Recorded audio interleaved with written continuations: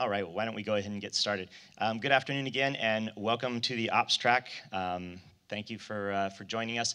The session is Enforcing Service Mesh Structure using Gatekeeper, and so Sandeep from Google Cloud, take it away. Thank you very much. Can y'all hear me okay? Sounds good, all right. All right, thanks for joining, thanks for coming out.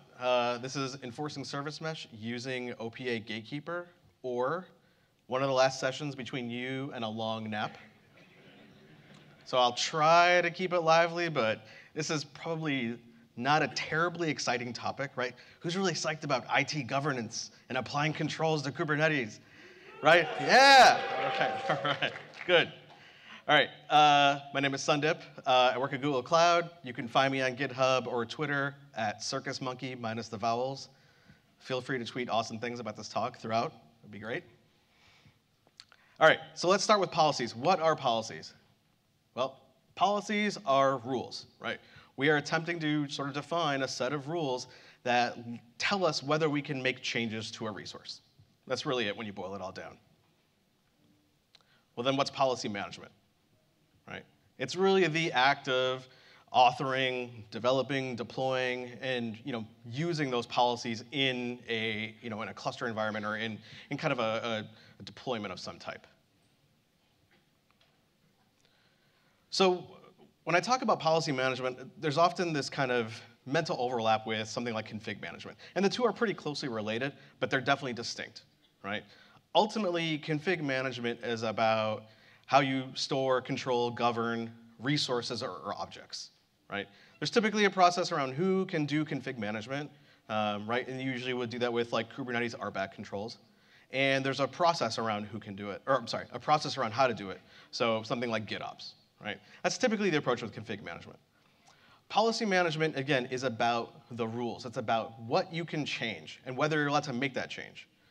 In some cases, it could be something where you say, I'll allow a change, but I'm going to audit any potential violation outside of the bounds I've kind of set up. There's a little bit of, again, mental overlap as well between policy management and some of what Kubernetes RBAC offers. But the distinction really comes down to RBAC is about who can do something, and policy management is about what you're trying to change, right? The change you're trying to make, right? So that's a good way to sort of balance out the difference as you sort of think about it. What we've found, and I think everybody in the room probably agree, Kubernetes is an incredibly powerful and complex distributed system, which means it does need some level of guardrails, some level of control, right?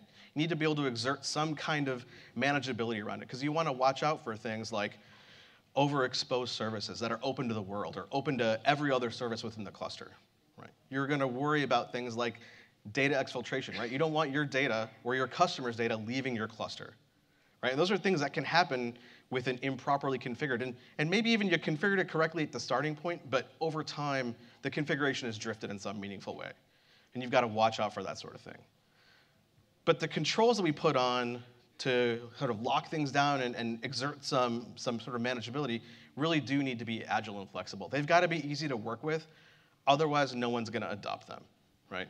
So you want to make sure that you've got the right people who are writing some of these policies. You want the people who have the visibility in the services, know the APIs, understand the software that's running on there to write these sorts of policies. They should be the ones that are driving the rules, right? That's a really important component. You want to be able to scope those policies very narrowly. You want them to only apply to the stuff you care about. You don't want them broadly applicable, unless that's the way you designed it. But in most cases, you're trying to say, I just want to focus on one object and make sure that object doesn't change. Right? I want to make sure that the metadata of a particular object doesn't change. Or I only want to restrict any changes, or any violations to this one particular namespace. So scoping is also really important, because at the end of the day, you're trying to make sure things in production stay safe. You're trying to avoid breakage once it's out of your hands. Excuse me. All right, so how do you enforce structure in a Kubernetes deployment? So you start with Open Policy Agent. OPA is part of the CNCF. It is a general purpose sort of rules, evaluation rules engine. It's got all the typical things you'd expect to be part of the the cloud native ecosystem. One, it's obviously declarative. Two, it sort of unifies and distinguishes to a degree, right, the development of applications and the guardrails that you need to put on those applications, right? It distinguishes between the configuration of the cluster and, again, the guardrails you want to put around the configuration of the cluster. And it's aware of everything that's going on within that environment as well, right? It's context aware to what's happening. So this is a good, powerful place to start. And OPA is, again, like I said, very general purpose, right? It's not actually a part of Kubernetes as a standalone. It's just a mechanism for evaluating. So you can layer this into a number of different ways, right? There's even actually ways to make OPA an admission controller just by itself, but we'll get to how that kind of fits in the broader term. But ultimately, any service can talk to Open Policy Agent and query against it, and Open Policy Agent is kind of is given things like rules and configuration objects that it has access to, and then it can answer that query back based on the rules you've given it. So where does Gatekeeper fit in? So Gatekeeper takes OPA, takes Open Policy Agent, and essentially wraps it into a Kubernetes controller, and specifically a Kubernetes admission controller. So it puts itself right in the critical path of when objects are entering into the cluster. So it gives you the opportunity to potentially evaluate anything that's coming in, anything that the API is going to accept, and make a decision about what's going to happen to that. And so because Gatekeeper makes OPA part of Kubernetes at that point, all of the standard Kubernetes tooling that you would typically use to talk to your environment stays the same. kubectl, CI/CD, GitOps, generic API clients, whatever the case may be. What Gatekeeper does, right, again, it kind of extends the approach that Open Policy Agent gives you. So with OPA, you write your rules in Rego, and then you just give that to OPA, and it executes those rules based on inbound queries. With Gatekeeper, you have to do a little bit more work. You take that rule object, that Rego code, and you embed it inside a custom resource. And then you give that to Gatekeeper. So now Gatekeeper knows about a new CR in the cluster, and then it can build constraints based on that rule you just gave it. And we'll go into more depth as we kind of make our way through here. So what does a policy object look like? And before I go too far into this, the way policies work, the way they're managed, the way they're enforced, there's two parts to this. One is the set of rules that you're writing, and the second part is the enforcement. So the first part, the rules section, is called a constraint template. And that's an example I've got up here. Oops, jumped ahead a little bit. So this policy object, if you look about a third of the way down up the top there, you'll see there's a kind. So what that's actually saying is we're going to create a new CR, and it's going to incorporate the rule, the Rego code that's underneath at the bottom there.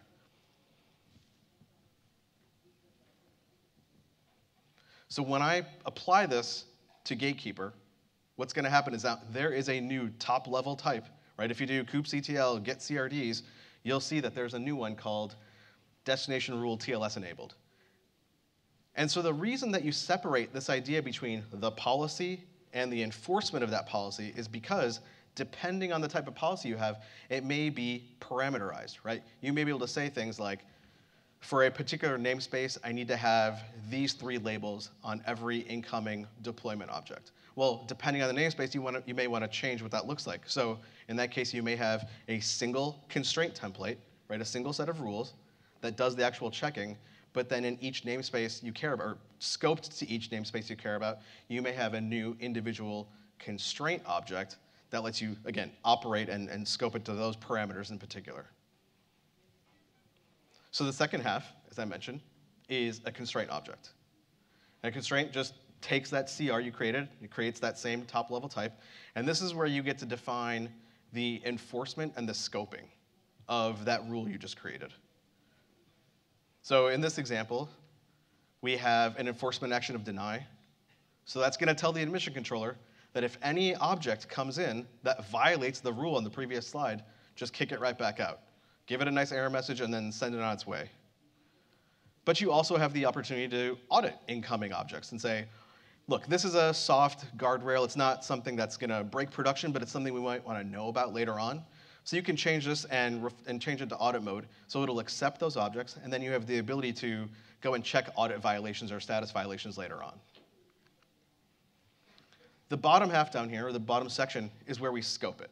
So we say, we're telling it now, this is where you apply this constraint to, or this constraint in this set of rules. So in this case, I'm scoping it to a destination rule, which is one of the APIs that are part of Istio.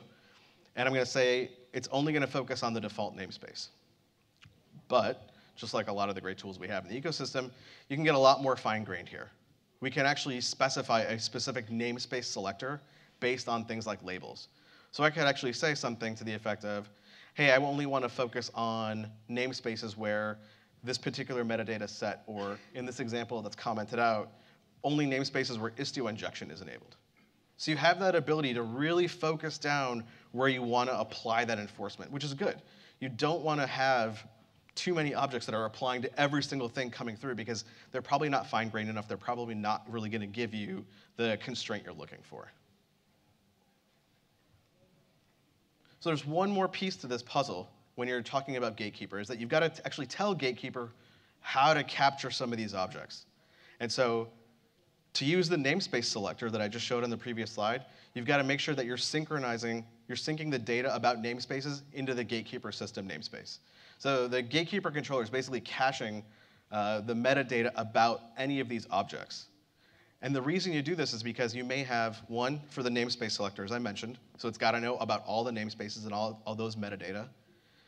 But for any objects that may have multi-object policies, or for any situations where you may want to audit something after it's been admitted to the cluster, Gatekeeper system needs to know about it, or the Gatekeeper configuration needs to know about it. So this file is pretty typical. Most of the time in the examples, you'll see something that just got namespace, service, pods, deployments, that sort of thing. In this case, I added a few extra lines for some of the Istio APIs that I was concerned with. All right, so how do we apply enforcement to Istio, or to service mesh? Who's familiar with service mesh in the room? Good, all right. How about Istio? Okay, awesome. Who's got Istio in production, just out of curiosity? Okay, decent amount of people. Not as good as I was hoping. It's okay, it's okay. So typically a service mesh, right, it has a sidecar, it sits right next to your services, and it helps create kind of this approach where you can, independent of those services, independent of the code that's running in your applications, automate network functionality. Right? That's essentially it. Lets you apply sort of network automation across the board to a large kind of pool of applications and services. Specifically with Istio, right? Out of the box, you get a pretty decent amount of observability. So telemetry, logs, tracing. You get traffic controls, which I think I called operational agility because that sounded really cool. And then you also get like a policy-driven security approach.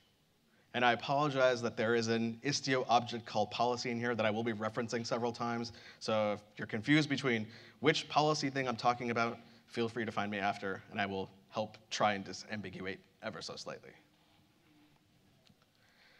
So if you kind of dig in a little bit in depth with Istio, observability, I mentioned logs, tracing, telemetry and monitoring data. For traffic, you get to do anything to those services as it relates to the flow of traffic coming in or out of your services. That's what that sidecar does. And it also includes things like the ability to do rate limiting, circuit breaking, canaries, all that sort of good stuff, traffic steering. And then with security, there's a pretty solid authentication and authorization model. And the authentication component includes the ability to encrypt all the traffic between services as well. So it ends up being a pretty powerful mechanism.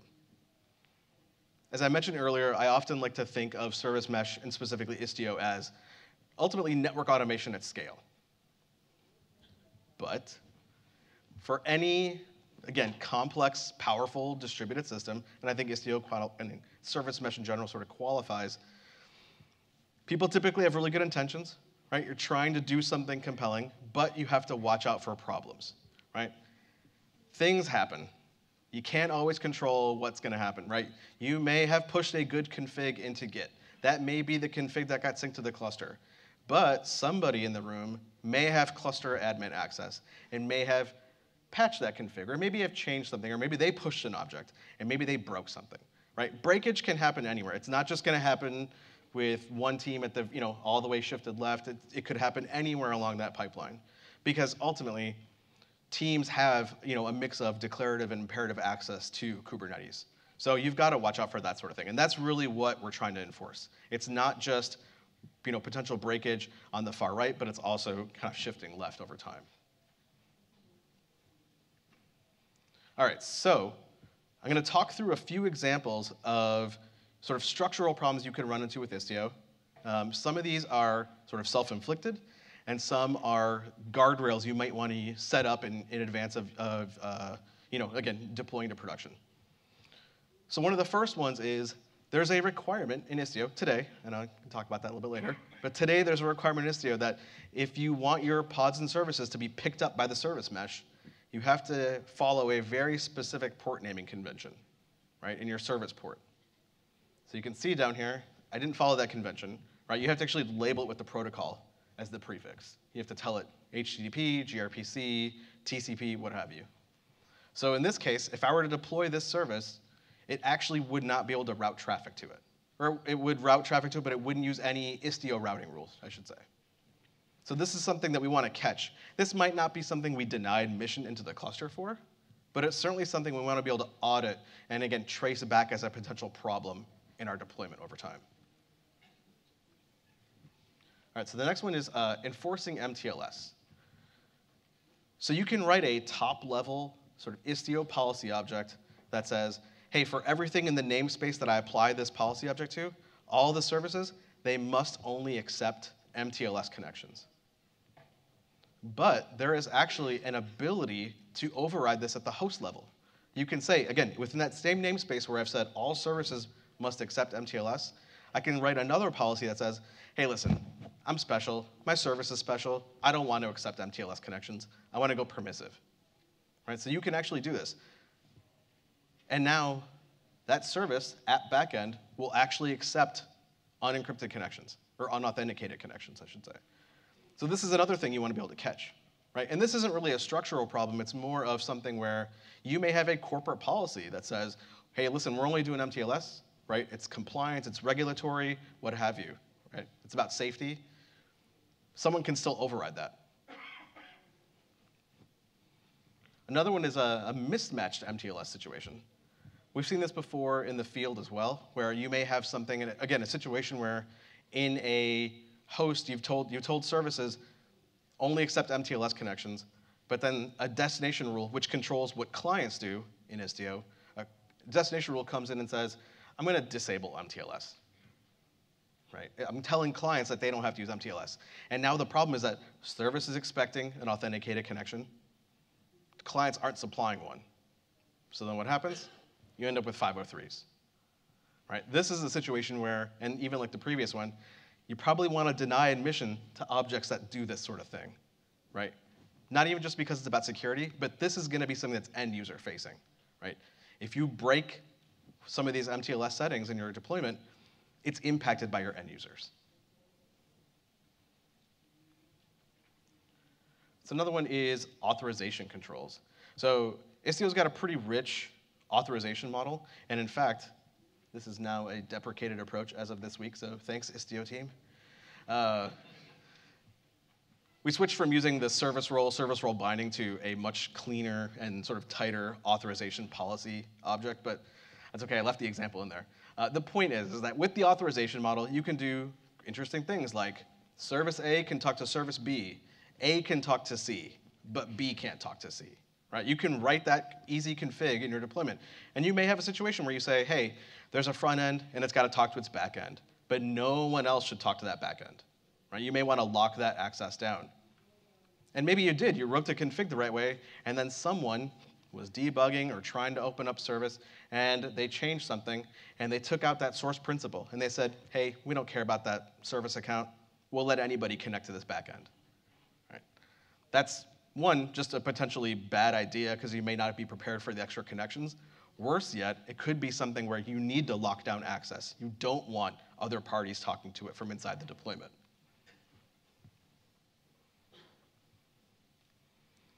So I think this is the last one. Virtual services. So virtual services are what control some of the east-west traffic within a deployment.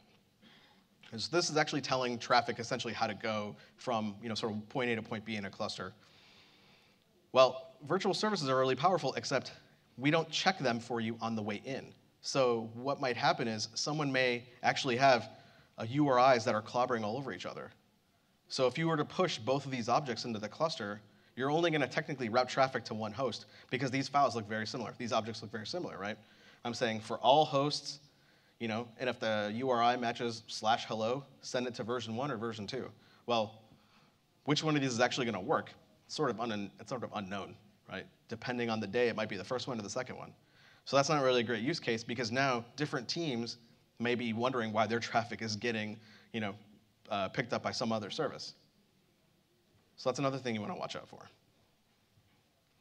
All of these examples are things that we can catch in advance. We can either reject admission to the cluster if they violate, again, a corporate policy, regulatory, compliance, security, or they could just be good things for us to audit and capture and be able to check up on and fix later on. So some other interesting, I think, policies, and this gets into more of the sort of guardrails and governance stuff, but I talked about requiring strict MTLS between clients and services in a specific namespace, locking down that fine-grained authorization control to make sure that you're not allowing anyone to talk to your services, but only a very specific sort of source or destination. You may have policies that are specific about telemetry settings because you don't want to lose telemetry. It may be very important for your own business's audit controls, right? It may be really important for you to make sure that logging is always turned on or that you're getting certain metrics so that you know when things are going down or when you need to adjust resources. So there's a whole bunch of these, and we're not going to talk through all of them right now, but there's a lot you can do with Gatekeeper. I can't stress that enough. It is an incredibly powerful mechanism, right? And it's a really powerful tool to make sure things don't break, and that's really what you're trying to avoid. So if we add Gatekeeper to Istio, we get that strong structural approach. So now I'm going to try to do a couple of demos for you. I've got 5 demonstrations. Anybody seen a demo of an admission controller before?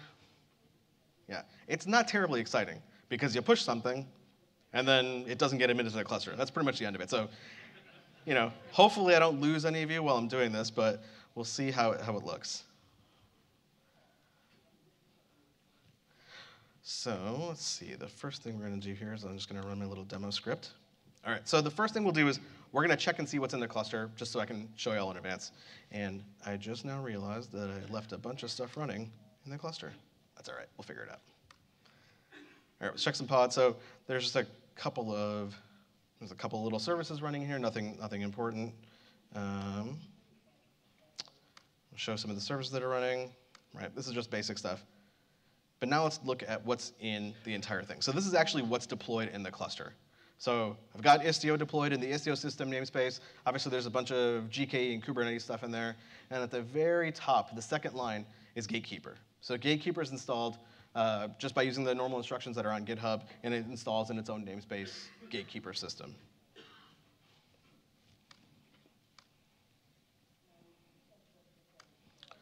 And so if you remember earlier, when I talked about there's 2 parts to a policy, right? There's the rule, and then there's the enforcement of that rule. So what I've done in advance is I've actually pushed all my rules into the cluster. So I'm actually showing all the constraint templates. I've already pushed those into the cluster because in production in the real world, what you may be doing is you may already have those templates living in the cluster, right? Somebody from like security ops may have written all these rules for you and then push them in the cluster, and they're ready and waiting for any service team or any platform team that wants to actually use them by writing a constraint to enforce them.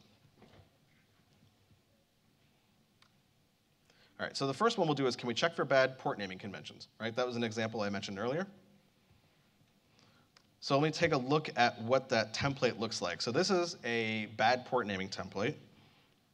And if I turn the page down here, you'll see the Rego code at the bottom, or in that bottom half.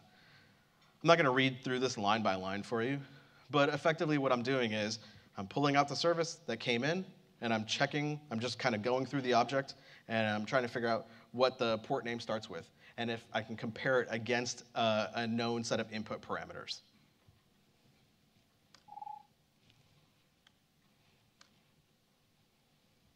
So let's take a look at the corresponding constraint object. So you'll see this one, the enforcement action here on, what is that, line 6, is set to dry run.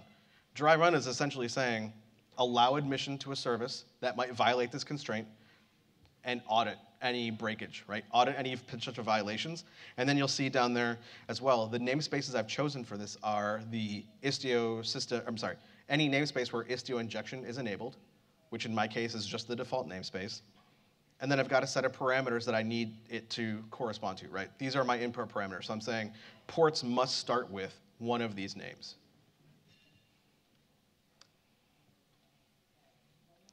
So let's push the constraint into the cluster.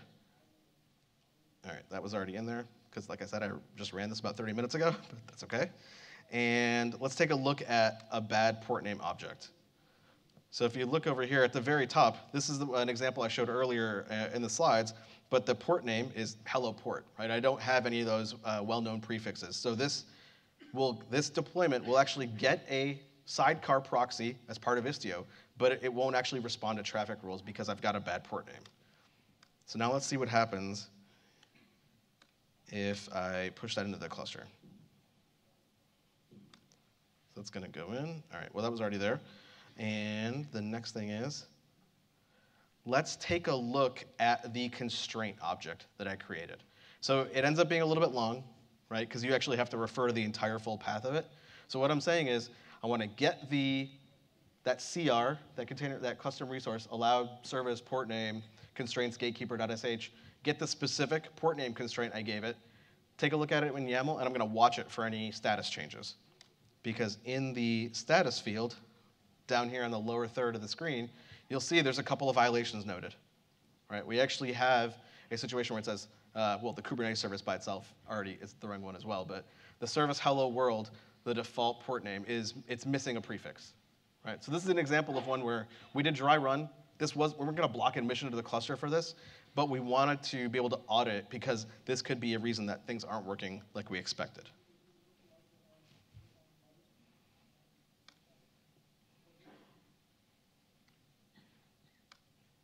All right, so the next one I want to talk through is mismatched MTLS settings. And this one is interesting because if you look about, let's see, line 17, this, the templates kind of start to blend together for a while. And again, I'm not going to go through the Rego code in depth, but this template is a good example of I'm evaluating a destination rule coming in, but before I can evaluate that destination rule, I need to check for a corresponding Istio policy object that might already be in the cluster. So the first thing I'm going to do is I'm actually going to pull out of the sort of inventory, I'm going to pull out any policy objects and make sure I kind of iterate through them and check for any places where the policy object specifies a host name and that it's strict MTLS, and the destination rule is saying the same host name, but it might be saying disable MTLS. So that's what this policy is doing. So now if we take a look at that constraint, this one's not as exciting because it's very simple. But ultimately, the distinction here is that, again, in line 6, I want to deny admission to this object. I don't want to allow a destination rule that attempts to turn off MTLS. So we can push that constraint into the cluster. And then we can try.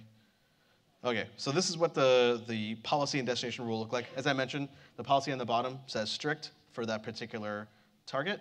And then the destination rule is trying to disable MTLS here.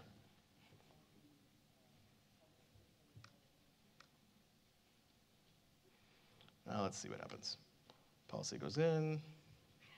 Destination rule gets. Uh-oh. OK, well, that didn't work. So I apologize. I will check on that later. That one I think is already in there because I broke it earlier. So I will double check it. So the next one, and we will make our way through here. So here's another good example. This is one where we might want to say, hey, I have a corporate policy that says MTLS must be on in a particular namespace for all services. Now, what's interesting about this policy is that you can see that the sort of violation conditions kind of go on and on here. And there's a reason for that. So one, the way it works in Rego is if you have multiple different ways that a violation can be thrown, you need to specify them in sort of different violation functions or sort of groupings. And what happens is if any of the, when you do it this way where you have separate blocks of violations, they get ORed together. So if any one of these throws, it'll throw a violation.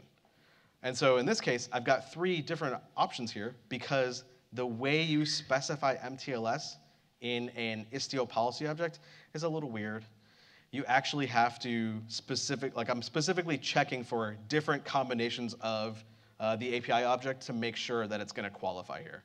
Right? I need to check for example, in this, if you don't specify the spec.peers field, then it's actually turning off MTLS. Right? If you don't, if spec.peers is just an empty array, it also attempts to turn off MTLS. And then finally, if it's set to permissive, that's obviously explicitly turning it off, but basically there are a couple implicit ways to turn it off, so you need to make sure you check for all possible conditions.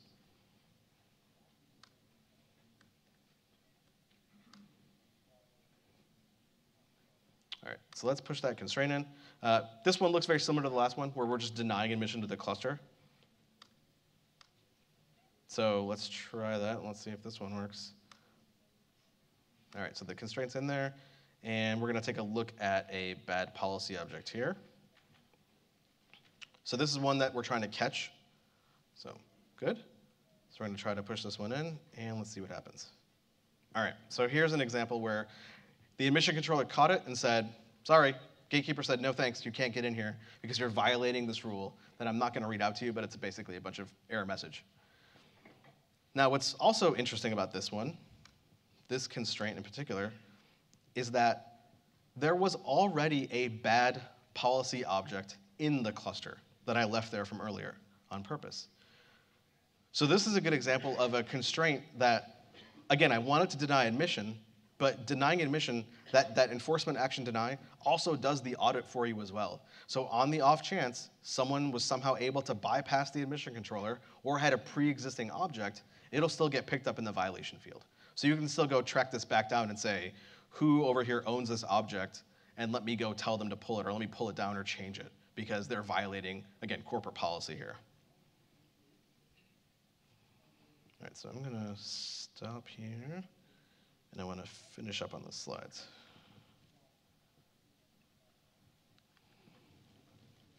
All right, so we didn't cover all of them. Preventing virtual service hostname collisions, requiring services to disable unauthorized access. I apologize, we're going to run out of time. So what I would say, though, is I have a link to the GitHub repo where all of these are with kind of a little bit more example and a little bit more information. Please take a look at them. I'm hoping to eventually push them into the Gatekeeper sort of contrib policy library so that we can start creating a large base of these things to share with everybody.